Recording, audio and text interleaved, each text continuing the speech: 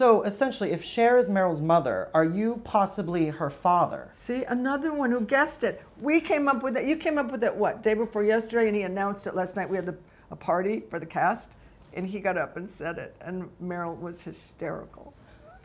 Yeah, well, I'm in. I'm always all in. My love for her is so powerful that even though we haven't seen each other in 40 years, it only took that one night when the fireworks. Right. By the fireplace, yeah. Why is the music of ABBA timeless, would you say?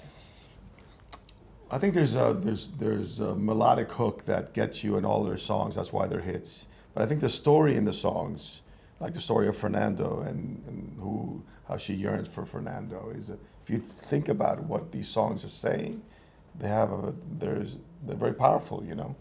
And yes, they have a pop sensibility and all that, but Cher can talk about that better than I. But I think a lot of it for me has to do with what is being told, what is being said, you know. Let's talk about Cher for a second. Okay. You know, in your journey in this business, what surprised you the most? Everything. What surprised me the most is that every year people were predicting my demise, and I'm still here, and I'm more shocked than anyone could possibly imagine. Talk to me about being on that stage. Why does that never feel old, performing on stage?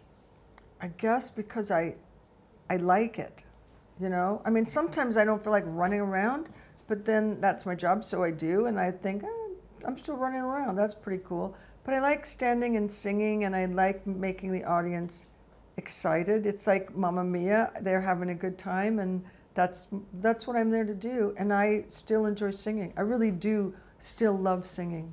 What about your presence on social media and Twitter? What about it? How do you feel? Is it exciting? Because you can get your point of view across so quick, and so many people can see it, and you're so vocal on social. The thing is, and I think I've said this a couple of times, I usually don't retract my tweets, but every once in a while I think, you know, yeah, you can say it, but it doesn't give you the right to say it. So sometimes I take them back, not very often, but sometimes I go too far, and also, of course, when I piss off Trump people, I get like, it all comes down on me like a house of bricks, but now I'm used to it, so I don't care too much.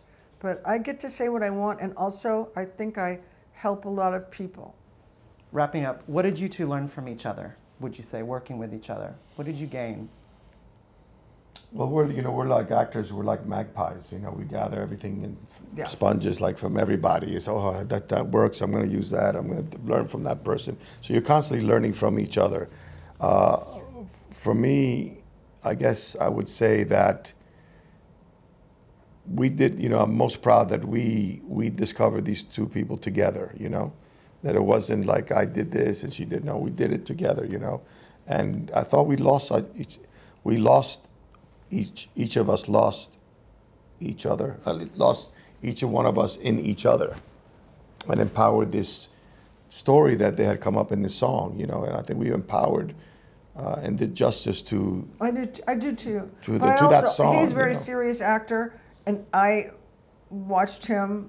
I watch you always, but watched him, like, when he would do a look or when he would, you know, make a gesture or whatever.